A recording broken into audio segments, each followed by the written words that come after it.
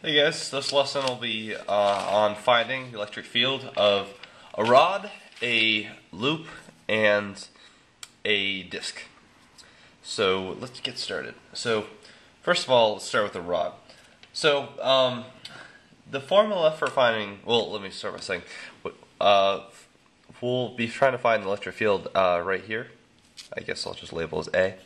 It is 0.5 meters away, the rod is 4 meters long, and it has a charge of 1 nanocoulombs. So for the majority of rod-like problems, they'll all be finding it at a point where it's in the middle of the, or very close to the middle of the rod. So let's look at an equation. So the rule, or the general equation used for it, this isn't, never mind that, is electric field equals 1 over 4 pi epsilon naught 2 q over L over R.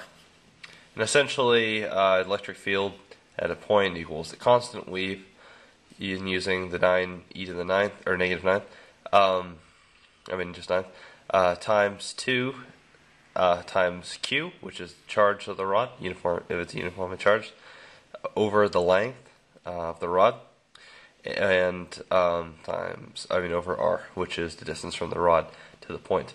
And this is the formula used for a very long rod compared to the distance here.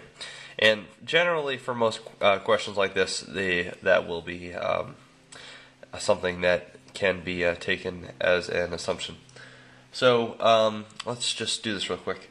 So we know this equals 9e to the 9th. I won't use units here.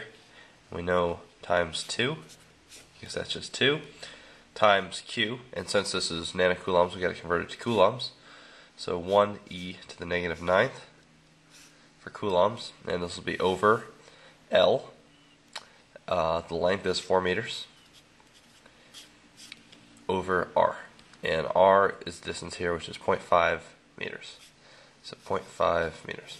And once you do that all out, it'll just end up equaling 9 newtons per coulomb.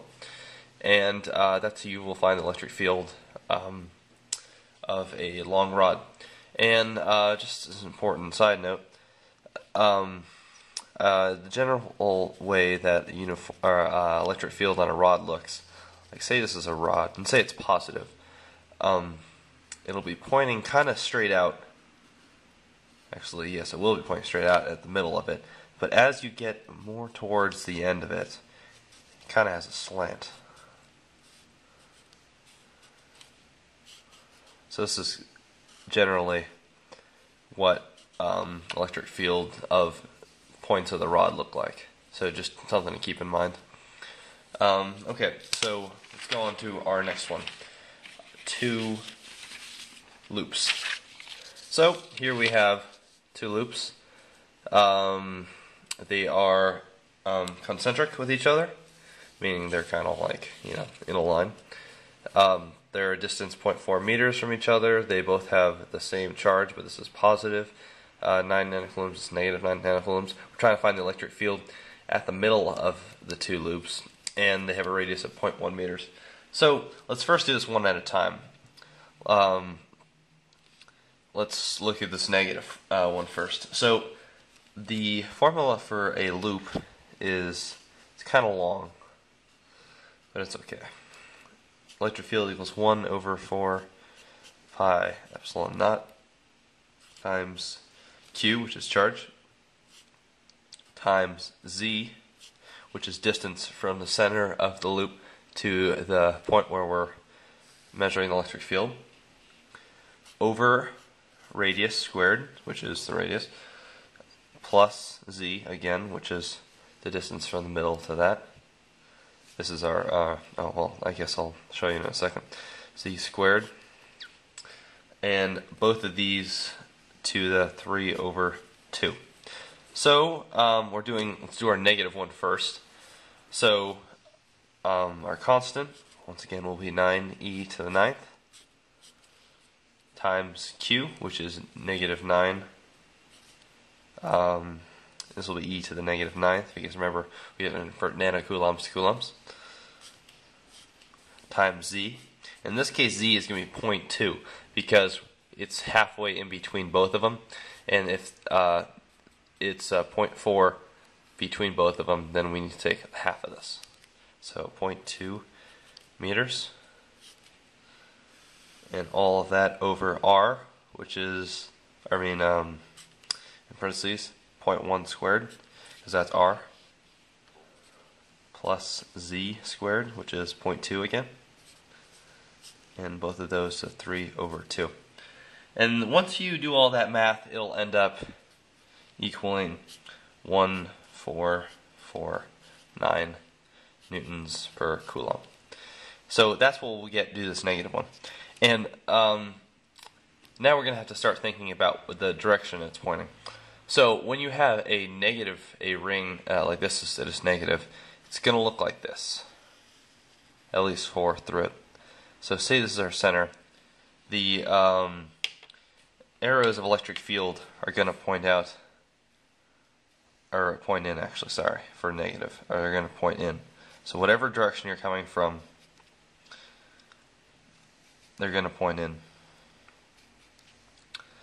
And the magnitude of these electric field at different points, it's kind of complicated. At first it starts off really small, then gets really big really fast, then continually gets small infinitely. Kind of like, if you can imagine, if this was like the magnitude of the arrows as it goes. You just gets bigger, gets bigger, gets bigger, gets bigger, and then just gradually kind of gets smaller before it hits the thing. But the important thing is that it's always pointing towards it. So we know that since this is going to be pointing towards a negative, and this is 1, then our electric field so far is going to look like this, in this direction. Okay, so now let's find it for the positive. Well, since we know that basically everything is the same except for the charge, the radius is the same, the distance from it is the same, the charge is the same, just different magnitude, that this is also going to be 1.449 newtons per coulomb.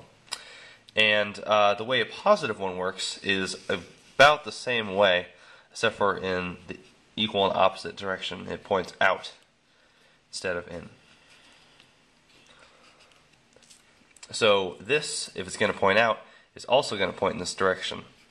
So if you have two E fields pointing in this direction, both with magnitude 1,449, we just add them together,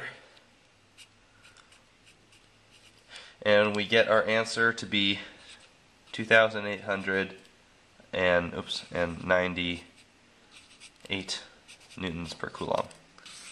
And that's how you figure out the electric field at the middle of two rings. Okay, so now let's do our last